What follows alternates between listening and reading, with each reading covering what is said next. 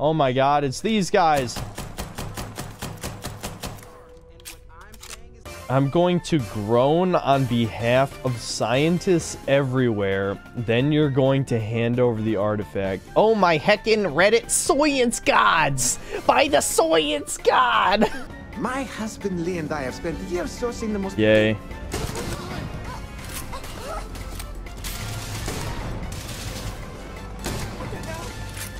Look at these. What are you doing? I'm killing people, idiot. Run. This is Cyberpunk all over again. It's fucking Cyberpunk all over again. Oh yeah, and the random gay dude is an essential NPC. Imagine my shock. Where are your friends? I've been asking my therapist the same question for years. But he hasn't given me an answer I like yet.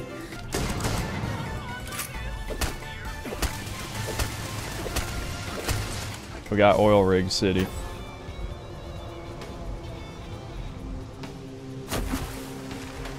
Oh no! You really can't swim underwater. Look at this. Look at this. What is this? Oh my god. This might be the ugliest game that's come out in the past 10 years. I can't believe this.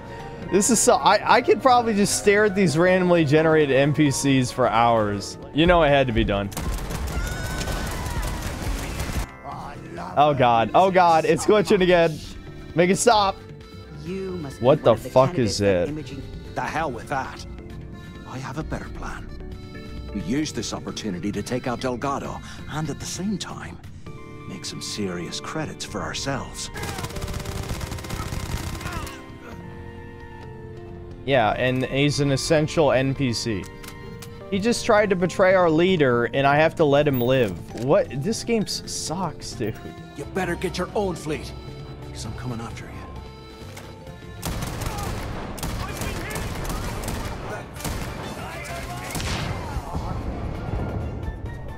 This game is so fucking bad. He just said, I'm going to come kill you. I'm going to kill you. And in the pirate base, which he's not even a pirate anymore, by the way, I shoot him, and they're hostile. It makes the other people hostile. That makes no fucking sense. This is the dog shit video game. Hey, I want to talk to you right now. I have masks breathing down my neck.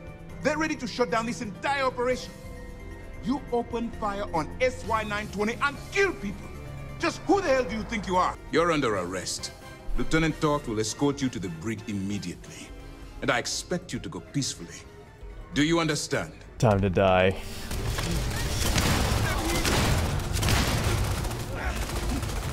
Oh, I can't fucking... Let's talk about this for a second. So they want to arrest me. I get the option to attack. And I still can't fucking kill the captain? This game is fucking dog shit, period. All you have to do is tell me who's profiting from the virus you've uploaded. In return, I'll let you leave the city alive.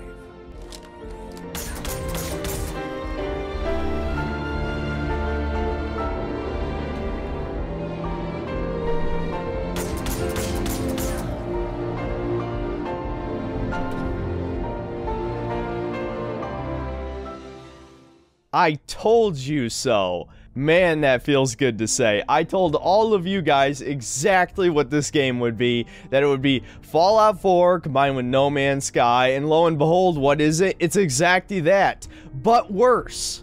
I've talked about this a couple times in the past, but Fallout 4 was the biggest gaming disappointment to me of all time back when it came out. I was hyped through the moon when it was revealed during E3 2015. I actually grew up loving Fallout 3, despite its many flaws that I've come to realize later on. And when Fallout 4 finally came out, it turned out to be an incredibly shallow RPG with terrible writing, barely any side quests to speak of, and only a handful of even vaguely memorable characters. Not to mention, the vast majority of exploration felt completely pointless. With the removal of the weapon durability mechanic, the only reason to loot stuff was to grab random trash off the floor that you could use to modify your weapons and build up your settlements, which I hated both of those systems. They really added nothing of value to the game. And so fast forward 8 years later, and Starfield is just more of the same shit, but even more bland. At the very least, the Fallout universe is pretty interesting. It's actually one of my favorite sci-fi universes I've ever seen. It combines a lot of cool retro sci-fi concepts in a post-apocalyptic wasteland and giant mutated animals. Even the intelligent races are pretty interesting. You got smart zombies, giant mutant green Ubermensch robots, and as of Fallout 4, androids that look nearly identical to humans. And of course, Starfield has none of this. I'm just gonna say it right up front. There's no intelligent aliens in this game. And I already know some of you are gonna say, well, we already knew that before the game came out. Well, a bunch of people didn't know that. I did know that, and I had no hype for this game, so despite how utterly mediocre it is in almost every facet, I was not, in fact, disappointed by this game. I knew better than to have expectations after Fallout 4. And unlike Fallout 76, Bethesda can't hide behind this being some kind of B studio. No, it's their main studio that made Starfield. Supposedly, Todd Howard's magnum opus is, without exaggeration, one of the most boring games I've ever played in my life. Now, I know I'm starting to repeat myself with this, but no joke, ever since God of War Ragnarok's release, I swear AAA games are just getting more and more boring. But unlike cinematic games like God of War and Final Fantasy 16, this is boring for a completely different reason. The actual gameplay itself is dull and repetitive and utterly pointless. And the quest design is about as basic as it possibly gets. Every single one involves following an objective marker and either activating a thing, talking to a person, or killing some people. Every single one without exception. Even the world interactivity has been nerfed into the ground. Nearly every single named NPC in the entire game is essential, meaning you can't kill them. And this is especially frustrating because many of the NPCs are assholes to you. Remember a little lamplight back in the day? Now imagine that times 10. Nearly all of the dialogue is poorly written, Reddit quirky tier garbage. Some of the cringiest shit you'll ever see. And to torture you even further, these characters in these conversations talk as slowly as humanly possible and use twice as many dialogue lines as any normal human being would in a conversation to explain something. I swear to God, they're torturing people like me on purpose. And you might be asking yourself, well, is it at the very least a good space exploration sim? Fuck no. It's a bunch of giant randomly generated massive wastelands that all look the same, with 3 to 6 points of interest being placed in random locations, and it's always the same shit, whether it's a fucking bandit camp, some geographical instance, a cave which looks exactly the same as every other fucking cave, or a settlement with a handful of randomly generated NPCs with randomly generated stores. And to make matters even worse, there aren't even fucking vehicles in this game, so you have to walk vast, empty landscapes for minutes at a time before you see some of this crap. And don't even try to tell me the creation engine can't do vehicles. One fucking autist in Fallout the Frontier somehow got vehicles to work in New Vegas, in a game that's over a decade old. So fuck off with that shit. It's pure laziness. You can't even land on a planet by flying to it. You have to open your map and select a point on a planet to land.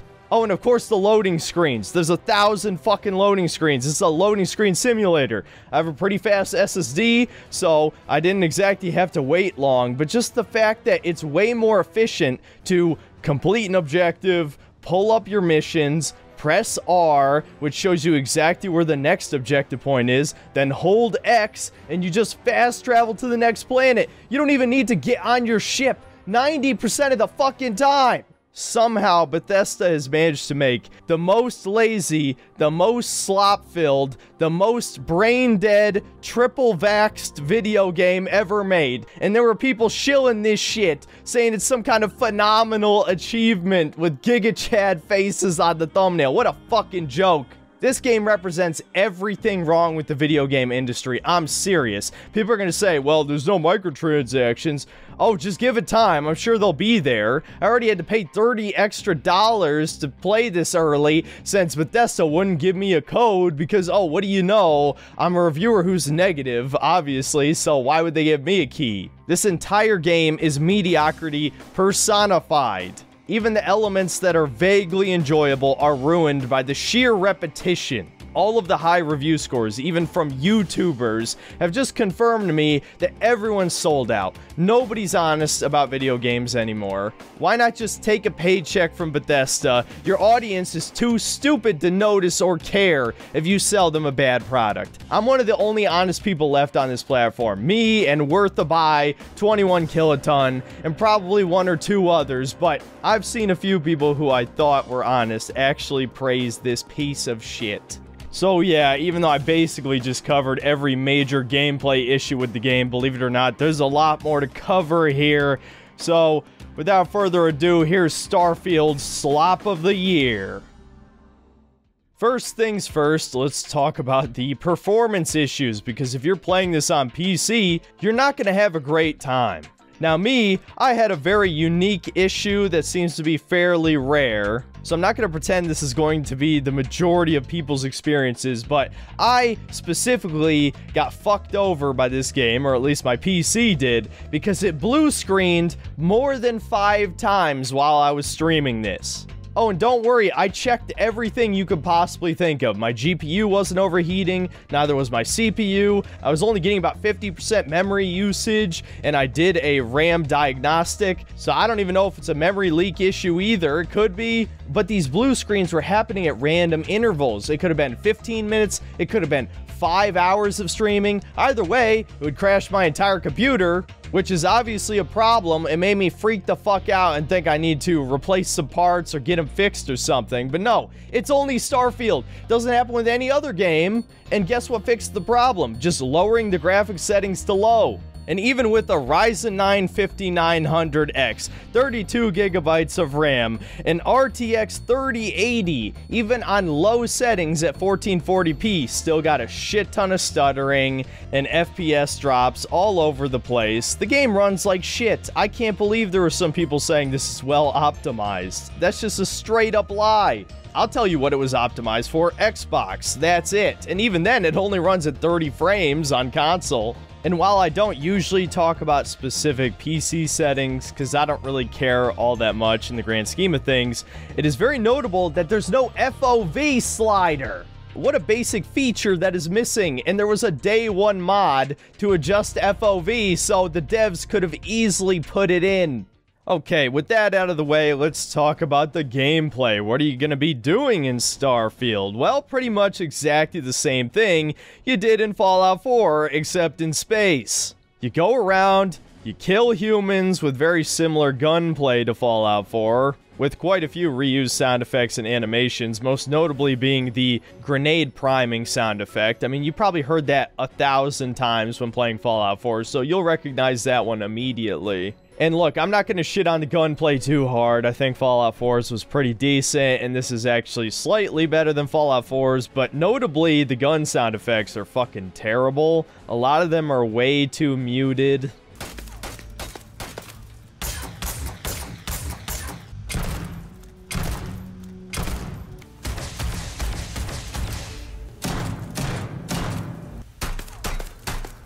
Not to mention the biggest flaw of Bethesda's game design is still here, that being bullet sponge enemies, and I feel like there's more in this game than there ever were in their previous games. You might remember the legendary enemies from Fallout 4. They're the ones who drop the special weapons and armor that always had a special ability attached to them. When you took them down to half health, the health would fill back up, right? Well, Bethesda made it even worse by making the new strong enemies have multiple health bars. And when you're fighting an alien animal, of which there's a bunch of different species, but they basically all act exactly the same, the legendary enemies of that type can take hundreds of rounds of ammo. Specifically, the new Space Deathclaw, the Terror Morphs, are insane bullet sponges. I mean, we're talking a straight minute of shooting them, and they still don't fucking die. This is not fun. It takes no skill. It just wastes your resources. And it's not like I wasn't putting perks into damage. I put the majority of my perks into damage. I was almost min-maxing damage because I didn't really care about much else because you do so much shooting in this game. For shooting that is incredibly repetitive and not really engaging. And if you're one of those gun nerd people, this game is going to set you off. A lot of these NASA punk style weapons look dumb as hell, or are clear reskins of real world guns like the Space P90. And for those of you who remember a minor controversy from last year, where the double-barrel space shotgun ejected not rifle casings, but the entire rifle round with the bullets still in it. And note how I said rifle, not shotgun. And so you might be wondering, did Bethesda fix this issue at least? Well, technically, yes they did, in the funniest way imaginable. Instead of doing what mods for both Fallout New Vegas and Fallout 4 have done and just made a custom animation for each gun, Bethesda has now made the majority of sci-fi weapons in the game fire caseless ammunition. And you might think, well, I guess that kind of makes sense because the G11 was an experimental German gun that fired caseless ammunition. Okay, sure, but what the hell is a caseless shotgun shell? Is it just a wad, some pellets, and you jam in the gunpowder like a musket? I mean, what does that even look like? It's not like they show us what a caseless shotgun shell looks like in the game. So the shotgun just ejects nothing. It looks fucking stupid. Now, believe it or not, this is not just a Fallout 4 clone. This is also a Skyrim clone, as you get space magic powers over the course of the story. And it turns out these magic powers are just shouts from Skyrim. I'm not joking. There's even a Fus Roda one, even though it's complete crap. These people look suitably dysgenic, don't you think? I will not aid you. That's it? In fact, most of the ones I picked up while I was playing were trash, with the exception of the very first one, which is an anti-gravity lift spell that you've seen in Bioshock-like games before. Obviously pretty useful, even though it looks incredibly stupid. And minor spoiler here, this game has New Game Plus, and in my New Game Plus run, I picked up one that can slow down time, which was extremely good, and one that could create a duplicate of myself that can shoot. The thing is, all the other ones were so situational that I don't even know what the fuck the point is. Like, one shoots out a tiny fireball that does less than a single shot from your pistol. And another one is like a mini beam, and that was similarly weak, right? And I know somebody's gonna write in the comments, well, if you keep visiting temples, it upgrades your abilities, kind of like finding the other words to a shout. Yeah, but it's completely random.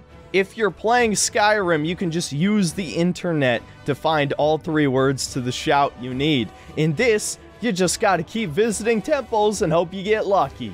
What the hell is the point of magic powers if 80% of the time it's better to just shoot a guy? So yeah, I'm sure people are going to argue this is actually a really cool thing, but to me, again, it just shows how fucking derivative this is and how Bethesda has no original ideas left, that they're just recycling old mechanical concepts from their more popular games. Okay, what about loot and exploration? Well, loot has been sort of improved. I'd say it's still mostly the same as Fallout 4. You're gonna pick up a shit ton of random garbage for crafting, and actually they've expanded crafting even more than Fallout 4, so there's twice as much garbage that you might have to pick up, and if you're not paying attention, you won't even know what to pick up, so you're going to be constantly over-encumbered. Oh yeah, they reduced the encumbrance limits in this game compared to older Fallout games. It's much closer to Fallout 76 than it is to, say, Fallout 3 or New Vegas.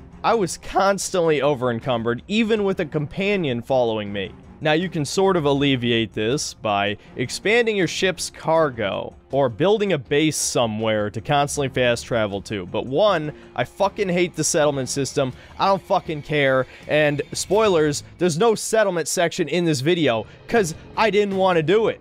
As for the ship, well, I can only blame myself. Much later on, I did expand my cargo significantly, but still, I gotta say, the encumbrance limits are way too annoying. You could easily fill up your entire inventory in just one dungeon if you're raiding every chest. One of the weirder downgrades from previous Bethesda games is that you can no longer loot all of the clothing from your enemies. And I don't just mean the apparel to strip them down naked. I mean, the armor and the helmet don't always drop. In fact, most of the time they don't. Now, if it's rare or better loot, you'll be able to take it off of them. And in certain situations, you can loot the apparel layer, but you can never strip an enemy down to their underwear. And can you think of one reason why that might be the case? Well, like many modern games, about half of the enemies in this game are women. And it is not very politically correct to strip a woman down to her underwear, even though this is something you could do in like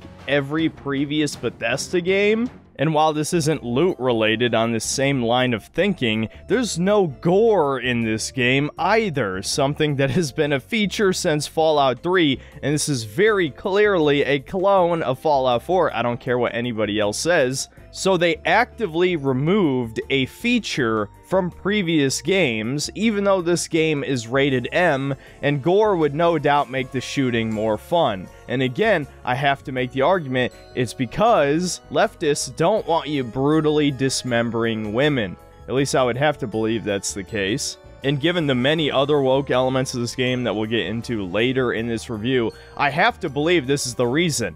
Why else would they remove gore if it's still rated M? It doesn't make any sense. But anyway, back to loot. Now, the improved part of the loot, I'd say, is the new version of the legendary weapons. Instead of just having special guns that have one trait, Starfield now just copied off of a bunch of other loot games, and you have blue, purple, and gold rarity weapons, with each having one more perk than the last. And the actual perks seem a little bit more useful than Fallout 4's, at least based on what I remember. So actually, the gun and armor loot system is completely fine. I don't have a problem with it. It certainly could be more creative, but it was the least of my issues with this game, really. Oh yeah, and I guess this is kind of vaguely gameplay related, but you can't even go underwater in this game. I found out about that in a leak about a week before release, and I remember reading it, and I'm like, there's no way that's real, right?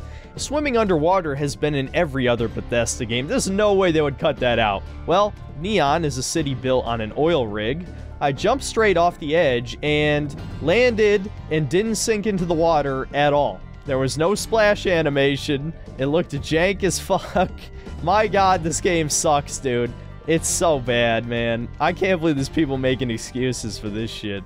Now, what about space travel and exploration? Well, like I said in the beginning, there is no real space exploration. Space itself might as well be a loading screen. It's just a randomly generated empty space that might have enemy ships in it, and there's a bunch of giant PNGs of other planets. You can't even fly to said PNGs and land on them.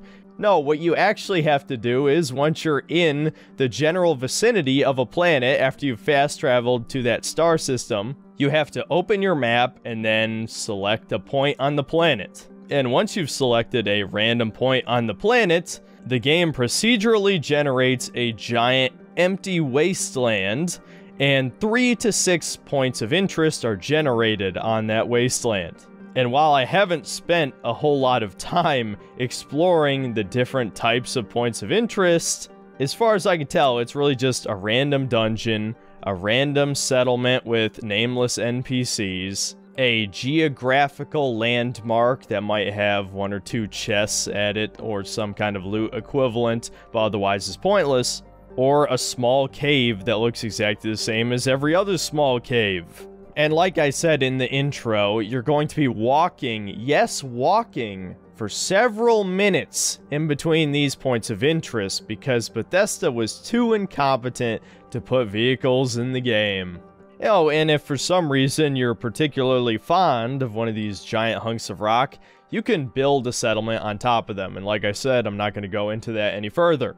Oh, and in case I didn't make this clear, no, you cannot walk from one end of the planet to the other. These randomly generated wastelands are a giant square, a tile as it's been described, and you can just walk to the edge of the tile and it tells you the boundary has been reached.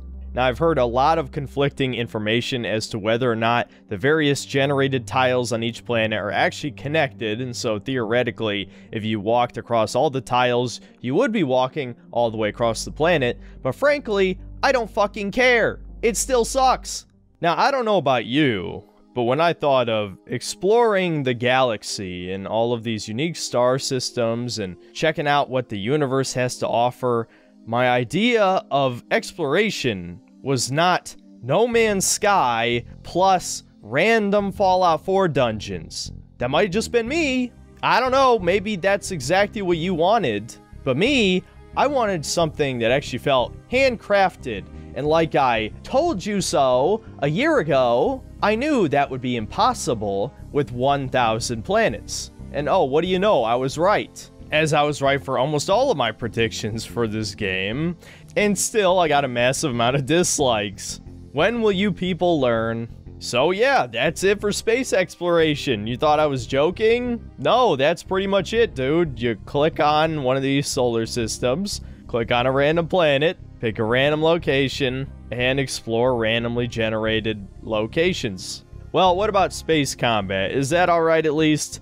Yeah, I guess it's okay. I'm not gonna say it's terrible. It was a little dull. I kind of like the idea of having a set amount of power and having to distribute that across various systems. That's a good idea. I wish it was slightly less annoying to actually divert the power across those systems, but it was a good concept. I think the actual ship combat feels pretty decent, though. It's definitely easier to use in third person than first person, at the cost of it being less immersive. To go over the combat very simply, you have 3 guns attached to your ship, one for depleting shields, one for damaging the hull, and the third one is usually a bunch of missiles, which is decent at hurting both health bars. And you just fly behind the enemy ship and shoot them. If you put skill points into targeting systems, you can target specific parts of the ship, like disabling their engine. But honestly, I did not fuck around with that too much, because like I told you, I was using most of my skill points to up my damage, since all the enemies were bullet sponges. And I'm sure some of you are curious about shipbuilding, so I'll talk about it briefly here. I didn't experiment too much with this because, admittedly, the tutorial wasn't all that great, but essentially you need a certain amount of essential parts to make your ship function, like an engine, and I don't really need to explain the rest, you get the point. But every other part is optional, and you can just build it however you see fit, kind of like a gummy ship from Kingdom Hearts. And how you build your ship actually does affect how it flies. As a meme, I decided to just stack a bunch of habs on top of each other because I wanted a weapon bench, a research station, an infirmary, and captain's quarters all the way at the top. So I just stacked them on top of each other, making this giant, like, camel hump ugly piece of shit. And it flew like a piece of shit too, which was kinda cool. I like that. Unfortunately, you can only have 3 guns on your ship, which is a disappointing limitation. But they did try to make this as convenient as possible, letting you just swap out the guns or the shields or the generator without actually moving the part itself. So if you are lazy like me, it does accommodate you that way as well. I really have no complaints at all about the ship builder. I'm sure somebody could come up with some, but that just was not my concern personally.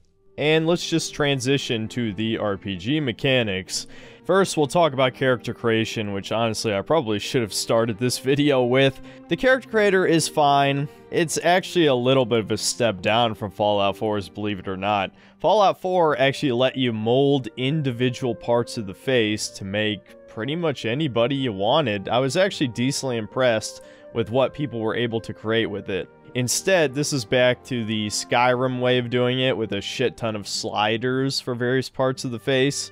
The only thing I was specifically disappointed by is the lack of option for the eyes. For some reason, every character in this game has female-looking eyes, prey eyes, as people might call it. There's no way to adjust canthal, tilt, or have a little bit of squint to the eyes, or maybe there's a way to have your brow ridge be prominently above it, but I didn't really fuck around with it enough to see for certain. But the rest of the character customization options were fairly extensive. I would have liked the body types to maybe look a little bit more extreme. As it stands, all the muscular body types sort of have the power lifter look where they have a very wide waist. I would have liked to have more of a V-taper look, but the more you go toward the skinny end, the less muscular the character looks, so there wasn't really a happy medium in between muscularity and skinniness that I could see. As for the whole pronouns debacle, I'm sure some of you want me to weigh in on the whole heel versus babyface Spurgout thing. Sorry, did you want to get immersed in our world? Yeah, well, guess what? Fucking pronouns! Fucking gender ambiguity! Fucking current day Californian shit!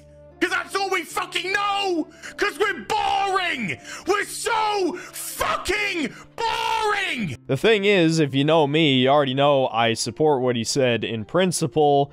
I certainly wouldn't have overreacted that much over something that's basically been in every modern game with a character creator over the last few years. Not saying it's okay, it's not. I think it's propaganda, but I'm definitely used to it by now, which is arguably part of the problem. But I do find it funny that a member of the Fandom Menace, a group that has effectively blacklisted me, and one of their more popular members made a 4-hour hit piece on me that he showed to a few of his buddies and talked shit about me for 11 hours straight. Now one of his personal friends that he shares multiple podcasts with is under hot water with basically all the vaguely center-left game reviewers shitting all over him for overreacting to something that has unfortunately been normalized in the cultural zeitgeist. I guess I'm just getting a little bit of schadenfreude from this whole thing, because for once, I'm not the guy under hot water for complaining about all of the left-wing propaganda in modern video games. And it's a group that doesn't even like me that is supposedly against the message, despite several of their members coming out in favor of things that absolutely are being pushed by the message,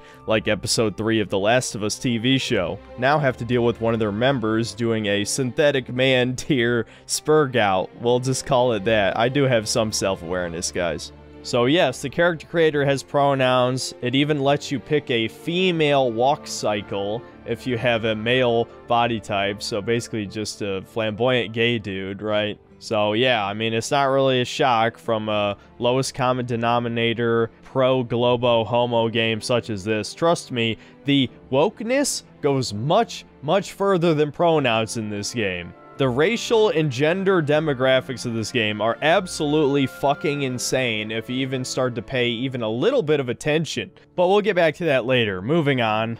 Now, one thing people were talking about with the character creator that they liked is the return of character backgrounds and traits. Character background was kind of interesting. It gives you some extra dialogue options. Not a whole lot. At least Gangster doesn't have a whole lot. Especially if I were to compare this to Baldur's Gate 3, which, you know, came out not that long ago, which had like 10 times the flavor text this game has, despite being made by a much smaller studio. And the other thing the background does is gives you a point in 3 skills, which really doesn't make a massive difference, but if you're big on min-maxing, then I guess you'll like that. As for traits, I honestly don't even remember most of them. The 2 that stood out the most to me is the Adoring Fan, or returning character from Oblivion. If you pick this trait, he finds you near the beginning and joins your crew. And he's actually one of the few charming, memorable characters in this game, and of course he comes from a completely different game, because Bethesda has run out of good ideas.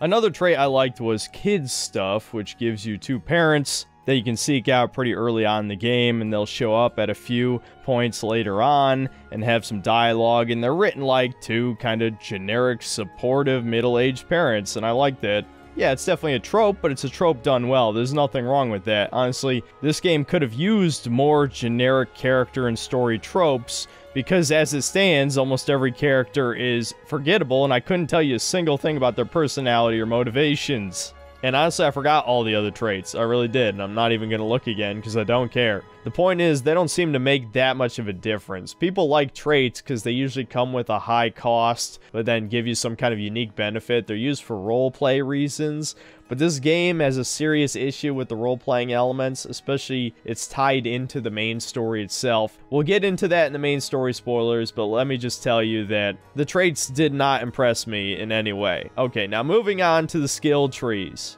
Well, I have one question for you. Have you played Fallout 4? If you have, you'll be familiar with this system already. Now, they tweaked a few things. Namely, they completely got rid of stats. There is no more special. Now you just pick one of these tier 1 perks, and once you put enough perk points into tier 1 of a skill tree, you unlock the next tier. Each perk has 4 ranks, and to select the next rank, you first have to complete a challenge, which is usually just engaging in said perk a number of times. Like, if you're upgrading your pistol damage, you'll have to kill 20 enemies with a pistol, and then 50, and then 100. You get the point. It's pretty much the same across all the various perks. And instead of the categories being divided by one of your stats, they're divided by the type of skill they are, like science or guns or tech. You get the point. And I think Worth a Buy pointed out the biggest problem with this system better than I ever could, so I'll just play a clip from his video. Stuff that you would normally expect to have that other games give you from the get-go, this game takes it off you. You don't have hardly anything that you can actually do in situations unless you put perks in. You can't even target components on an enemy ship unless you put a perk in. You can't pick locks unless you put a perk in. You can't stealth unless you put a fucking perk in. This is perk wall. Yeah, that pretty much sums it up. Your character starts off with very few abilities.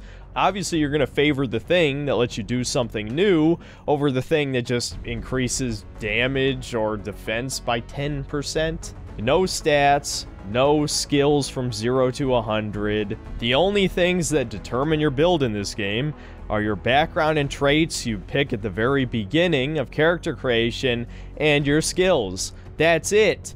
Very little replayability here. I'm not even sure how they could further dumb it down from this other than just removing the ability to even pick skills. Okay, enough about gameplay. Let's finally get to the universe of Starfield. It's a whole new Bethesda IP, all new characters, new lore. That sounds kind of exciting, right? I mean, people really like the Elder Scrolls lore. And even though they didn't create the Fallout universe, and arguably they actually ruined several elements of it and didn't add anything of value, the Fallout universe is still very interesting on its own, and most people know it these days for being a Bethesda property. And of course, Todd Howard, we all love him for the memes, even though a lot of the lies are not in fact memes, they're genuine lies. He is a glorified marketing lead more than he is a game director at this point. Still, he tried to convince us this is his magnum opus. He is credited as the game director of Starfield, so is the story or the lore of this game at least interesting? Does it prove itself to be a valuable new IP to Bethesda? Well, you already know the answer. I fucking hate this game. Of course, the story and the lore suck too. This is genuinely one of the most bland science fiction universes I've ever seen. It doesn't matter what the medium is across TV, film, books, video games. This has no creativity to it whatsoever. This actually is the aspect of the game that made me want to give the title Creatively Bankrupt to this. This game has very little cohesive direction, and even after spending over 30 hours playing the game at the time of recording this, I still have no good idea of how this world truly works. How did it come to this culture? What even is the culture? If anything, it just feels like the modern day if we got transported 300 years into the future. People talk like modern day people. Again, it just shows the lack of imagination that the creators of this game couldn't even imagine a world with different dialects, possibly a completely different language, different culture, different ethics. Of course, you can't have different ethics because that might give people wrong think.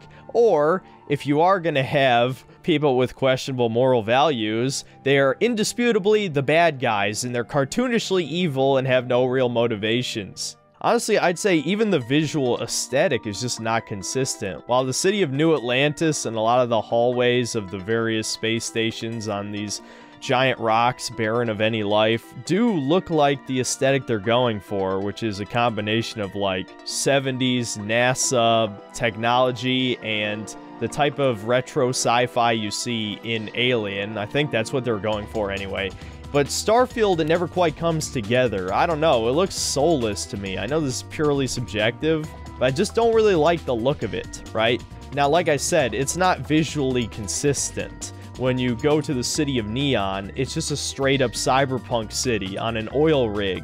I mean, it looks like it was ripped straight out of Cyberpunk 2077. Another example is Aquila City. It's a Wild West town in space. That's it. You've already seen this concept done multiple times, probably most famously in anime. Now, what about the story? Well, there's not a whole lot to tell here. The main story is actually very simple. Now, that's probably not too much different from other Bethesda games now, thinking about it off the top of my head. But unlike previous games, there's not as much of a main plot hook, which some might argue is a good thing. At least it doesn't feel as railroaded as Fallout 3 or 4, where there obviously was an urgent time-sensitive quest, or at least you thought so. Obviously, they're not, in reality. But finding your dad or finding your son seems like something you'd want to prioritize. Starfield doesn't have that. You're basically just finding a bunch of alien artifacts on various planets to complete something, right? I won't get into the major story spoilers just yet. Now to get to the parts of the game that I used to like the most about Bethesda games, that being the handcrafted part of the world, the immersion, the quest design, and the story of the major side quests. This won't come as a shock given the rest of this review, but I think Bethesda failed on pretty much every account here. Let's talk about the design of the cities first. There's 3 major cities in this game: New Atlantis, Neon, and Aquila City. You could probably also argue that the Little Mars town, I actually forgot what it's even called, is also pretty important, as you'll go there multiple times for a couple of the faction quests, but it's even smaller than the other 3, so whatever, doesn't really matter. The point is, even though New Atlantis is supposed to be basically this shining beacon of space travel, the first giant city that mankind created after they journeyed into the stars, functionally, it's actually fucking tiny. It's a giant amount of empty space. It's almost like a theme park, which I guess fits, because that's how Bethesda used to design their games, basically like theme parks, with a bunch of unrelated highlight content created in between small empty spaces. I think Fallout 3 is actually the perfect example of their old style of world design. And I won't go into that now because that would take way too long, but New Atlantis is kind of like that, except without the really cool, memorable quests. And that counts for pretty much all of the cities. They look nice, but in terms of actual content, not only does it seem pretty light and the quests themselves seem kind of shitty, at least the ones I played were, but also it's hard to even find the content, to the point where Bethesda had to have random roaming citizens talk about the quests just so that it would point you in the right direction of content. Because the city is so vast and so empty, and a lot of the buildings just function as basic shops, finding side quests on your own would involve an insane amount of wasted time, because there's a lot of named NPCs that have borderline zero function in this game. And speaking of NPCs, the first thing you'll notice if you're paying even the smallest amount of attention to this game is that there's something very wrong with the generic NPCs in Starfield. First of all, they're fucking hideous, dude. These are the ugliest generic NPCs I've ever seen in any video game. Not only is this the most cartoonishly diverse group of people, but they're very obviously dysgenic, and some of them are basically just like some kind of mystery mix of different phenotypes. There's even a generic Aborigine character. What the actual fuck happened in 300 years? Were white people nearly exterminated? Seriously, go around and try and count how many white males you see. It's less than 1 in 20, I promise you. And I've seen projections that this game cost anywhere from $200 million to $400 million, and they could only afford to make about maybe 20 generic civilian NPCs. You're gonna be seeing the same exact faces and the same handful of clothes styles every 30 seconds. It's clear to me that you were never meant to actually look at any of the people walking around. This feels like something they slapped together in the last few months of development because they realized that the world felt really dead without more NPCs. Because once you turn up the crowd density to high, it's the same fucking 10 people walking around everywhere. This is just an embarrassment from a AAA game, seriously. Now let's get to the second point on the agenda, the named NPCs, the ones you actually talk to. Like I said in the intro, nearly all of them are flagged with essential. In fact, I believe they're all unkillable with the exception of ones that are killed specifically in a quest. Now, for those of you who are incredibly boring and play video games like a fucking bot, maybe that won't matter to you. But to me, who likes the world interactivity in these games, in fact, one of the coolest aspects of Fallout New Vegas is that you could kill anybody and still complete the game. And yes, I realize that was developed by Obsidian, not Bethesda. It just goes to show you how much better Obsidian was back in the day. Not these days, though. Outer Worlds was pretty bad as well. Though I'm shocked to say this, I think Outer Worlds might actually be better than Starfield. Crazy, I know. I actually hate Outer Worlds more than most people. But at the very least, in Outer Worlds, you could also kill pretty much any NPC. In Starfield, you can't do anything except gun down random ugly civilians. And you know what? That was fun the first few times, because they disgusted me and they need to be wiped out from the gene pool. Are you really as human as I am? I'm not convinced. Not convinced that you're as human as I am. I'm not convinced. I'm not convinced. I'm not convinced. Real human being and a real hero. I'll kill you all. I'll kill you all. They took it away from me. I can't have anything. He'll never take me alive. I hate the Antichrist. I hate him. Yeah, they got me. This game has no grit or edge to it whatsoever. It is so bland and safe and generic and inoffensive. And of course, that extends to the NPCs themselves to get back to the named ones. You might notice a certain theme here, or several themes, to get into the wokeness factor I'm sure many of you want me to talk about. There's a whole lot of female scientists, female commanders or captains in the military. The president of the United Colonies is a woman. The leader of Constellation is a woman. The second in command of the Crimson Fleet, a bunch of space pirates, is a sassy black woman stereotype. Probably the most annoying character in the game, who of course you can't kill unless, I'm assuming, you join UC, but I wanted to be evil, so I got locked out of killing her. And man, like I said, the dialogue is horrific. I could just play you examples. I don't need to give you scenarios. There's no context that would make these lines good. Terramorph, then. A terramorph. On your first mission. Oh my god, I'm so cool. If I could be frank for a moment, holy shit. Where are your friends? I've been asking my therapist the same question for years. But he hasn't given me an answer I like yet. Here's an idea. Why don't you shout that louder so everyone at UC Security hears? Hey, why don't you say that a little louder? I don't think every single UC They did it twice! They did it twice! Let me make this crystal clear. You do what you can to stay in the fleet, but it's not a license to kill. That is where we draw the line. What do you think they do? They kill people daily. Remember, on the key, credits are... That's everywhere. That's such bad writing. Credits are king everywhere. It's money. All right. Yeah, we're doing this right now. Here for business or pleasure? His behavior towards women is abominable. Oh no. Really ought to be ashamed of it. Damn it, I don't want to kill him anymore then. Larry and I had the perfect scheme where thousands of credits all worked out.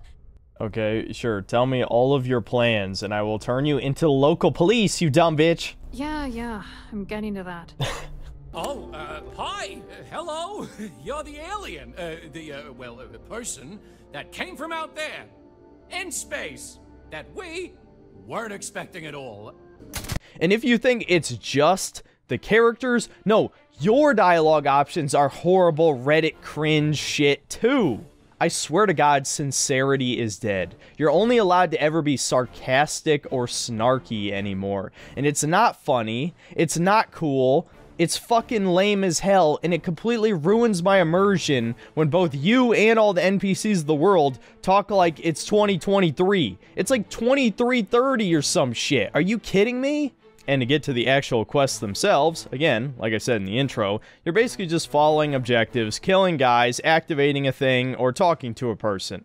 Now, I'm sure the midwits among you might say, well, simplified, pretty much any game is like that. Yeah, but here's the thing, this is an RPG. They're supposed to be about player choices. There's a difference between boiling down most video games to one of those 3 objectives and being forced to only do whichever objective the game tells you to do. Even when a quest gives you multiple solutions, they are spelled out clearly to the player, and most of the time you're given an objective marker for both of those options, and so that's not a choice. That's the illusion of choice. There's no moment, like in New Vegas, where you can come up with some kind of creative solution, or there's no objective marker at all, and you have to actually figure it out. No, it's just follow the quest marker, do the thing. Follow the quest marker, do the thing. And it's only made that much worse when the character dialogue is so bad and so cartoonishly long, dude. Probably about a third of the way into the game, maybe closer to halfway, I got so fucking sick of the talking, the constant monologuing from the unfunny, quirky Reddit NPCs that I started skipping the dialogue. And guess what? But that's the even fucked up skipping dialogue. You can only do it about once per second, whereas in most good games, you can skip at least twice that fast. And to talk about your player dialogue choices more in depth, remember that complaint everyone had with Fallout 4, where basically every conversation you only had 4 options, that being yes, sarcastic yes, no, and ask one question. Well, for the most part, it's exactly the same in this game. Even though none of the lines are voice acted, the majority of them can pretty much be broken down into agree with character, joke answer, sometimes a second joke answer, or disagree with character. Sometimes you get follow-up questions, but the majority of the time you do not, and every time you do get questions, they're only relevant to the current conversation. And for those of you young Zoomers who have no idea what makes this different from previous games in the series, how conversations in Bethesda games used to work is that you would walk up to an NPC, talk to them, and you could ask them questions about the area, like gossip, or you could ask them a question related to the quest without being prompted in an already existing conversation. Sometimes you would just have dialogue options that don't have to do with anything. There's nothing like that in this game. I feel like every major RPG, even Baldur's Gate, which I probably praised more than I should have, only had dialogue options related to whatever you were currently doing. No longer do we have immersive RPGs where you're dropped in a world and you have to figure things out by talking to people and asking them questions. That just doesn't fucking exist anymore. NPCs only serve one function, and that function is the quest. Whatever quest it is, it's the quest, and they are not a character outside of the quest. Except maybe your companion NPCs, and speaking of companions, don't really like them either, to be honest. I couldn't really tell you almost anything about them. Sarah Morgan is the head of the Constellation, and she likes space stuff. Sam Coe has the voice of Adam Jensen from the Deus Ex games, and he has a mutt daughter. Again, more woke shit, evidently. And he's a space cowboy and part of a family that founded the cowboy town. He probably has a more memorable backstory than most of the other characters, at least I could say it off the top of my head. Andreja is a Russian chick from some cult that worships a great serpent god, and she had a pretty rough childhood, and the serpent people have slightly different ethics than ours, but she's still a good guy. Speaking of good guy, I don't think there's any evil companions, at least I didn't find one. I literally did the Crimson Fleet faction quest, they're the space pirates, and there was no evil companion there. What the fuck?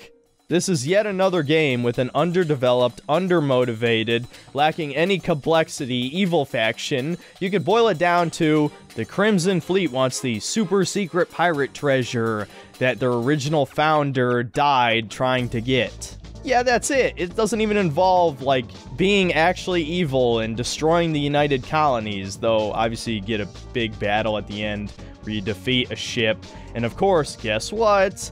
Despite the fact that I joined the United Colonies in a different faction quest line, I had no problem siding with the Crimson Fleet. Afterward, they had no dialogue acknowledging that I was a hero that saved the galaxy from the Terror Morphs, which are space death claws with psychic powers.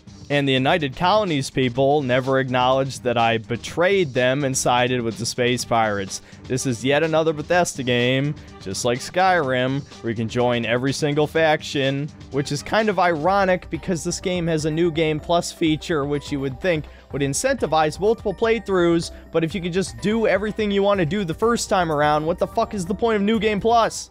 And actually, let's talk about the United Colonies faction quest real quick, because that was probably the worst written questline in the entire game, at least out of the ones I played. So like I mentioned, it's about space death claws. Somewhere along the way, you meet Hadrian, which I'm pretty sure is a man's name, and it is a black female scientist who turns out is a clone of a black male general who turned out to be evil and killed a bunch of innocent people or whatever. I don't know, he seemed pretty base to me. But for some reason, when they cloned him, they made one of the clones female, which is not a fucking clone, by the way. Did Todd Howard go to the Kojima School of Cloning? Neither one of them know what the fuck that word means. And so I've seen some people claiming this is supposed to be a trans character, but if she really was intended to be a trans woman, don't you think they would have spelled that out in one of the lines of dialogue? These people can't wait to tell you that they're trans and what their pronouns are. They would have spelled it out. It's just bad writing that happens to coincide with current identity politics issues. Either way, it doesn't really matter to me. It's cringe. And like I said, one of many, many female geniuses in this game. Oh yeah, there's a shit ton, guys. I'm serious. But like the saying goes, a character can only be as smart as their writer. And the writers of this questline were not smart in the least, because as it turns out, the big plot twist is that where all of these terrormorphs are coming from that are showing up on every human settlement after several decades, is that these little worm creatures called heat leeches that also just so happen to follow humans onto every planet are transforming into them. Oh man, what a fucking twist. That twist doesn't even work because they didn't tell the audience at any point that heat leeches follow humans on other planets, because if they did, everyone would guess the twist. So these genius characters are fucking idiots. And the other twist too is that the black general guy who was supposedly executed actually has been in custody of the UC this entire time, and somehow from a secure cell has organized even more terror morph attacks that have been killing a bunch of innocent people, because evil characters can only be cartoonishly evil. And for once, the game gives you a choice. You can either tell the truth and turn them in to the United Colonies cabinet or whatever they're supposed to be, or you can lie and say it was this random guy that you killed in an earlier quest who was this dude's second in command. And if you lie, guess what your reward is? Radiant quests. Oh yeah, you get random assassination missions, of which there's already dozens you can pick from random kiosks. Because, you know, we didn't have enough of Radiant quests in Skyrim and Fallout 4. No, we gotta have more unlimited waste of time bullshit. You want to know a really great example of the lack of player choice to such an insane, nonsensical degree? Once you join the Crimson Fleet Pirates, you can end up screwing over one of the other applicants, this guy who tells you to your face after just knowing you for 5 minutes that he wants to kill the leader of the gang. And guess what? There's no option to kill him after this, because that's what anybody who would actually want to join the pirates would do, or at the very least, you would turn him in, but more likely, you would kill him immediately, but guess what? He's essential. Okay, fair enough. You complete the quest, and he gets booted out because he's obviously a traitorous, worthless piece of shit. Immediately after this, he confronts you in the bar, and he says, "I'm gonna find you, and I'm gonna kill you." Now you would think, okay, maybe now I can kill him, right? Nope, he's still essential, and not only is he essential, if you shoot him, all the other space pirates will start shooting you, even though he just got kicked out of the faction. I have very rarely been more angry at this game than that moment, but that was one of the big moments that sealed it for me that this game sucks. And believe it or not, there's another great example in the very same quest line. The whole setup for you joining the Crimson Fleet is to be a double agent for the United Colonies, right? But of course, if you like the space pirates, you can choose to betray the UC, right? But because they're tagged as essential, you can't just shoot them and kill them. Okay, fair enough, I guess. Well, there's a moment about 2/3 of the way through the quest line where you're about to be arrested by the UC for killing some of their people while you're doing a quest for the Crimson Fleet, right? And there's a dialogue option that clearly says, attack. Common sense would dictate that the essential flag would be removed from these characters, you'd be able to kill them, and that would skip a quest in the Space Pirate quest line. At least, that's what a good game would do. Guess what? They're still fucking essential. They all attack you. You can shoot everyone in the room. Of course, the important characters don't die. You leave, you get on your ship, and then immediately all the UC ships just kill you in 2 seconds. I actually thought I was soft-locked for a minute there, but it turns out that you can fast travel without undocking your ship. Sometimes it works, sometimes it doesn't. Turns out this time, yes, you can fast travel without actually leaving. So I managed to escape that way, but holy hell, Bethesda did not playtest any of this. You can't tell me that nobody tried killing the UC when you wanted to betray them. You can't tell me that nobody playtested the attack them and betray them line and then wasn't able to kill them and then didn't complain about it. I have to imagine anybody working for QA wrote, this makes no sense, fix this, and they just didn't fucking listen. Now, before I conclude the side quest section, let's talk about a few of the more minor side quests, because I'm sure some of you guys are wondering, well, I mean, it's a Bethesda game, there's got to be more quests than just the faction ones, right? Yes, there are some minor quests that you can find throughout the city, and guess what? All of them are dog shit fetch quests. Yeah, like all of them that I did. Not a single one was interesting in any way. Let's give a few examples. There was one quest in the underside of New Atlantis that had me flip breakers across the map. I'm not fucking joking. I ran around the map, just hit E to flip a bunch of breakers, and that's the quest.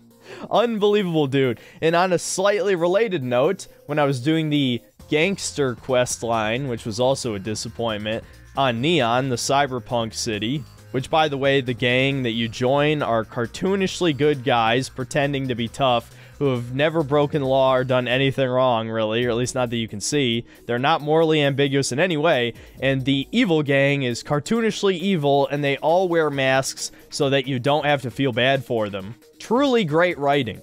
During the second gang quest, you have to hack a bunch of signs, which I guess is the equivalent of marking an area with graffiti, but in the future. And it's basically another quest where I just run up to something and hit E, dude. Oh yeah, and you want to know what the conclusion of that quest line was? You kill the evil gang, and immediately afterward, the cops show up and hire the other gang as cops, so that there's no more gang violence in the city. That's it. That's all it took to clean up the gangs.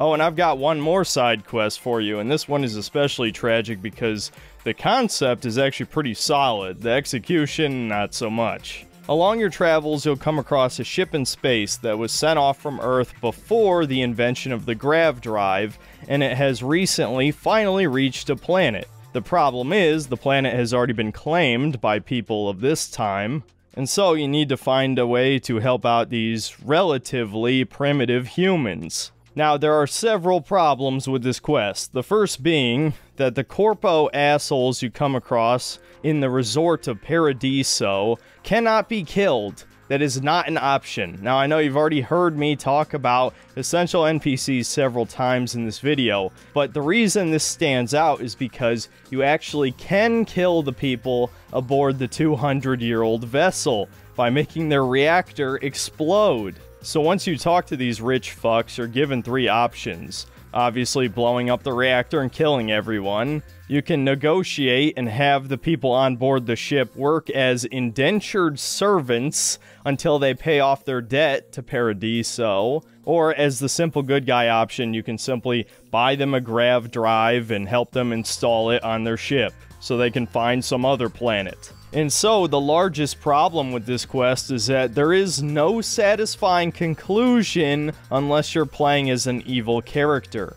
Not only does buying the grav drive require you to warp to an entire different solar system. Yeah, there's no good mechanics on this planet for some reason. No, Paradiso is a tiny little hotel that takes up 0.1% of the planet's fucking surface because Bethesda decided it was a good idea to waste development resources developing like 3 buildings on this specific planet that is never used again for any other quest. But no, they couldn't put just one more building in this little town that housed a fucking mechanic. No, you gotta sit through multiple more loading screens, then you gotta go back to the ship, do a shitty-ass memorization fetch quest slash mini-game, and then congratulations, you saved the day. They give you some antiques that are worth money and a gun, and then you sail off into the sunset. Now, you might notice another problem with this quest based on that very last sentence.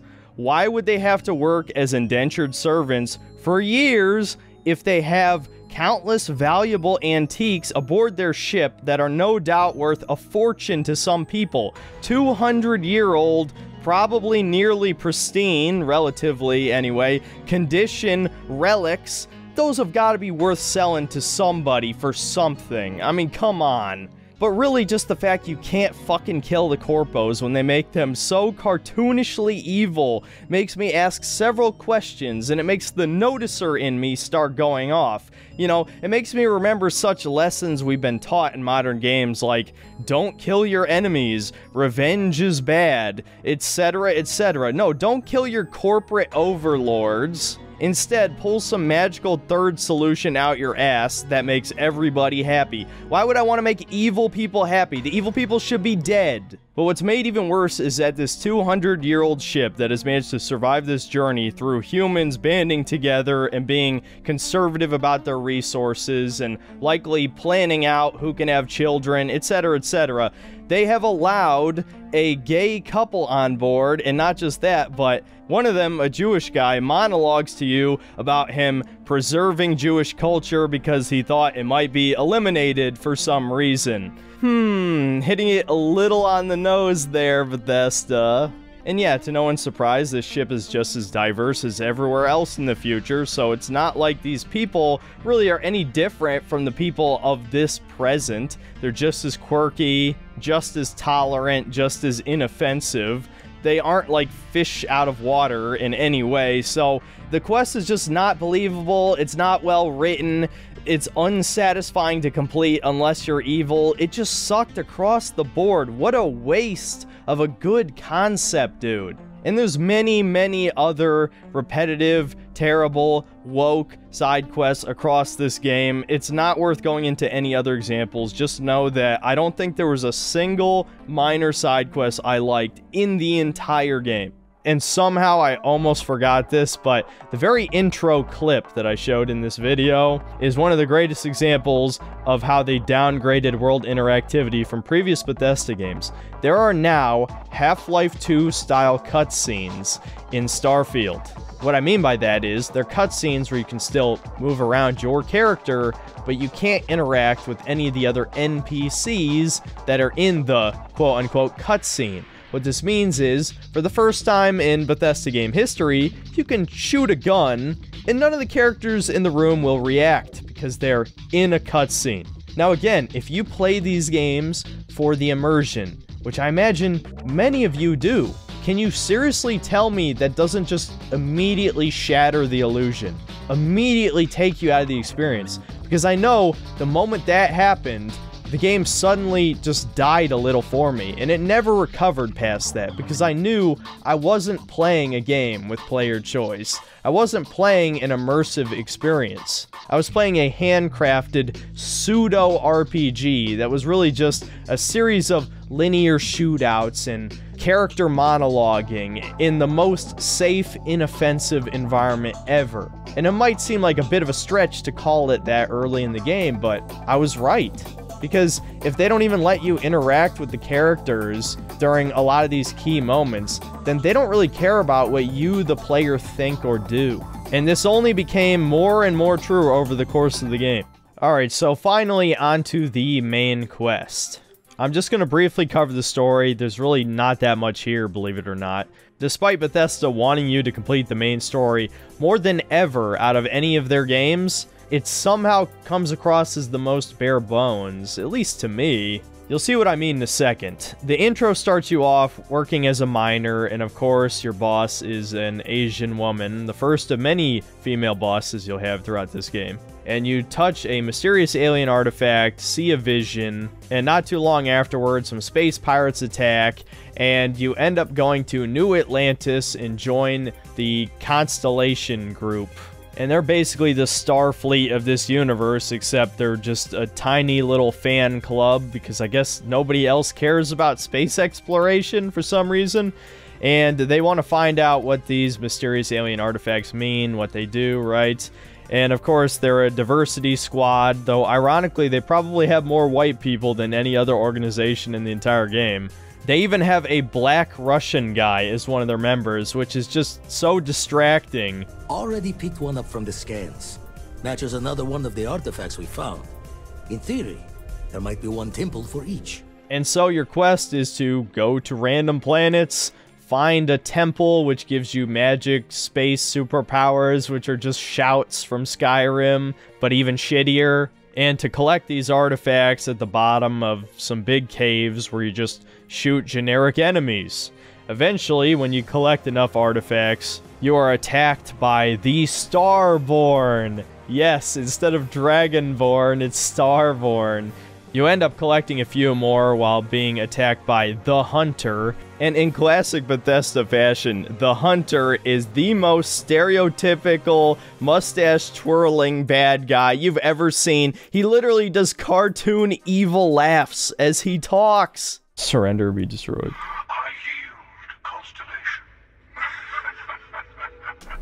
Come on, man, who wrote this? How could you think this is acceptable? It's supposed to be immersive. And you have to choose between which NPC you want to die. Either the black scientist guy from the beginning or Russian waifu. Obviously, I wanted Russian waifu to live. And you find out that the Starborn are humans who have visited the center of the universe. And to reach the center of the universe, you have to collect all the artifacts. So, after collecting a certain amount of artifacts, the Starborn contact you and suggest to have a temporary truce between you, the emissary, and the Hunter. The emissary turns out to be Barrett, your buddy from Constellation, and the evil one is this random religious leader guy that you met like one mission ago. I'm not even joking. I feel like originally he was supposed to be another member of Constellation, because at least that would kind of make sense for the twist. But no, they made it Keeper Aquilas, which you would have no idea who that even is if they hadn't forced you to meet him just in the very previous mission. And they represent chaos and order, respectively. It doesn't really get any more complex than that. In fact, they don't even really explain their motivations very well, classic Bethesda. And so you just pick if you want order or chaos. I picked chaos because I hated basically everyone in this entire game. So let's go evil, right? And once you're about 80% through the main story, you have to visit NASA on Earth, where you find out why Earth is a giant sand planet. But to my shock, the Earth was not in fact destroyed by climate change. It was destroyed when NASA scientists were fucking around with one of the artifacts you've been finding, which allowed them to invent the warp drive at the cost of destroying the Earth's magnetic poles. Still doesn't explain how millions of tons of sand were just dumped all over the planet. But I think you and I both know that that was done out of pure laziness, so Bethesda didn't have to model some huge post-apocalyptic city, which would have actually been awesome and cool to explore, and would have actually provided a real memorable experience in this game. No, this game sucks. And eventually, you get almost all the artifacts, and you have to have this big showdown in this temple where you shoot like 1,000 fucking enemies. It is like the worst part of the game by far. Half the enemies are bullet sponges that teleport around and use the stupid superpowers that you have. Though they actually had cool ones, unlike me. And eventually you get one of the worst final bosses I've ever experienced in any video game, where the dude just makes a million clones that you have to fight. He has more health than any enemy in the entire game, just a ridiculous bullet sponge. And all the while, you're getting teleported to different maps, which would have been a cool idea, except that it happens so suddenly that it just fucking gives you whiplash. And once you defeat him, you get the final artifacts, you boot up your ship one last time, you go to the center of the universe, and what do you find there? A clone of yourself, who explains somewhat cryptically and mysteriously in a unfittingly effeminate voice that now you can explore any number of infinite universes, which is just another way of saying New Game Plus. Which means that pretty much every choice you made up to this point was ultimately useless, but at the very least, you get to see the other conclusion to all those quests that had a binary choice, I guess. And of course, you gotta leave all your friends behind, and not just your friends, you have to leave all of your equipment, all of your ships, and all of your settlements behind, only taking with you your level and skills and your superpowers. And so you journey into the center, it gives you an ending straight ripped from No Man's Sky, embarrassingly so, and then it awkwardly cuts to credits. Not even fading out the music properly, dude. They shipped this shit as soon as it was playable, I swear to God.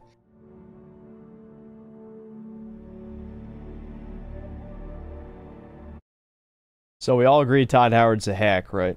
And so, once you jump into New Game Plus, it skips the introductory quest in the mines, thank God, and gives you a new super special awesome Starborn ship and armor, which is very likely better than anything you got in your first run of the game. Even though the ship only has 2 weapons, it is far faster and more maneuverable than any ship I had handled before that point. And the main laser gun is good against shields and the hull, and your missile has super homing to the point where it just won't stop chasing a target until it hits. So you don't really need a third gun anyway. And apparently with every New Game Plus run, the story changes in some way. I don't know how many times. I haven't completed New Game Plus yet because I was tired of playing this game. But at the very least, in the first New Game Plus run, you have the option to just tell Constellation that you're a Starborn, how all the artifacts work, and so you get to skip quite a few quests, and they just roll along with it. Most of them just straight up believe you, except for the old rich guy. And yeah, that's it. If you're wondering why all the YouTubers say, dude, you gotta like gun through the main story first. Well, honestly, I have no fucking clue why they said that. I would actually argue you should do the opposite. Do as many side quests as possible before you do New Game Plus, because you're gonna lose your progress on literally everything. And look, I'm sure some of you are gonna look on the bright side and say, well, at least the game isn't like Fallout 3 at launch and just ends and you don't get to play anymore after you finish the story. But the problem is that because it's a multiverse, ultimately, none of your choices throughout the game actually mattered. Why is almost every character in the game an essential NPC? What would it harm being able to kill most of these characters if you can still complete the story? How hard would it have been to just have a lot of these characters be killable and then you just fail the quest for that run? What was so wrong with Morrowind's quest design, where the game just tells you, oh, well, you're fucked, load an earlier save, or live in this doomed world, right? And in fact, the Starfield world isn't even doomed. It's much more similar to New Vegas. Who you kill, ultimately, is not going to change whether or not the battle for Hoover Dam happens, or in this game's case, visiting the center of the universe. Why are all the NPCs essential? I need the fucking answer to this question. You don't understand how important that is. In fact, let's just jump right into the conclusion here. Should you buy the game? Of course not. I don't think you should ever touch this game because it is so bland and repetitive. I can't see how anybody would ever possibly have fun with it, yet somehow there's a bunch of people who like this game, which is truly mind-blowing. Maybe it's just because the honeymoon period hasn't worn off yet, the hype train is still going, but I have to imagine in the next 2 weeks, there's going to be a shit ton of people disillusioned with Bethesda, as they should be, because this game is soulless. It is truly the most lowest common denominator goy slop shit I've ever touched. like I said, it's not the worst game I played this year, but in a way, it kind of is. Like, objectively, it works better than Gollum. It has more fun gameplay than Immortals of Avium, and it's not as ridiculously stupid as Forspoken was. But in a way, it really has less going for it than any one of those games. Those games were so bad it was good, kind of. I got a certain amount of enjoyment from how bad they are, the same way you would watch a really bad B-movie and laugh at it, right? I can't laugh at this game. It's too painful to play. I think Bethesda has actually forgotten what made people like their games in the first place. To me, the appeal of their games was always the exploration, the creative quest design and unique scenarios, the memorable characters and lore, all the different character species, which used to be a big thing in their games. Now it's only humans. There's no aliens. And all the humans act the same culturally for the most part. It's another fucking melting pot. Space America 300 years from now. Or maybe more accurately, Space Brazil. There's truly nothing gritty or offensive about this. I mean, there's no gore, there's no slurs. Elder Scrolls had plenty of racism in it. This is going to be a weird statement that people are going to take out of context, but I truly think that discrimination is a massive factor in keeping worlds grounded and interesting, because it's something that everybody's gonna face in their life at some point. It's incredibly relatable. I don't care what you look like, you're probably gonna be discriminated against sometime in your life. That's just part of life. But this is supposed to be a bland utopian future. It's truly a dystopia in that sense. The globo-homo future, where there's no culture, there's no other languages, there's no other belief systems except the politically correct ones. And white men are nearly non-existent, though that's the quiet part, of course. I don't use the word hate lightly, but I think I do hate this game on a level that is unprecedented. Now, again, I'm not really disappointed, because Fallout 4 was soulless garbage, but it was better than this. Fallout 4 had some things going for it. I like the Brotherhood of Steel in that game, because I kind of like fascist-esque factions in video games, but you're not allowed to side with the authoritarian team anymore. They're not even allowed to exist. If there even is an evil team, it's going to be just as diverse as the good team, because we wouldn't want you to get any bad ideas, guys. I'm serious, this game is like the most soulless corporate product I've ever experienced, and the fact that people are shilling it so hard is deeply depressing to me. I have been vindicated many, many times over for titling a bunch of my videos "Gaming is Dying" or "Blank Company is Dead," and I truly think Bethesda is dead to me after this. I'm sure they'll still exist. There's no way this game will bomb. Even if a shit ton of people refund it, it'll still make some money, I'm sure. But man, it's games like this that make me question if I need a new hobby. At the very least, I should be playing more old good games, but unfortunately, I built this channel around reviewing new games, and that's what people want to see. If I did pivot my channel into reviewing old good games, half of you would stop watching, and it would further death spiral this channel into irrelevancy. Though, it's not like I hate reviewing bad games. I do usually get some kind of weird enjoyment out of it. I mean, I wouldn't have streamed Immortals of Avium for 12 hours and 40 minutes if I didn't get some kind of sick enjoyment out of torturing myself. But Starfield is just one of those games that makes me regret some of my life choices, because the game just sucks. So hopefully you got the message. I pray that none of you bought this game without at least watching one of my streams of it to see how horrible it is. But at the very least, try to get a refund if you already made the mistake of purchasing this. Maybe Steam will make an exception like they did for Cyberpunk if enough people demand one. Starfield is truly creatively bankrupt, and Bethesda's dead. See you next time. Alright. Excuse me, this is a private... Those for me, God.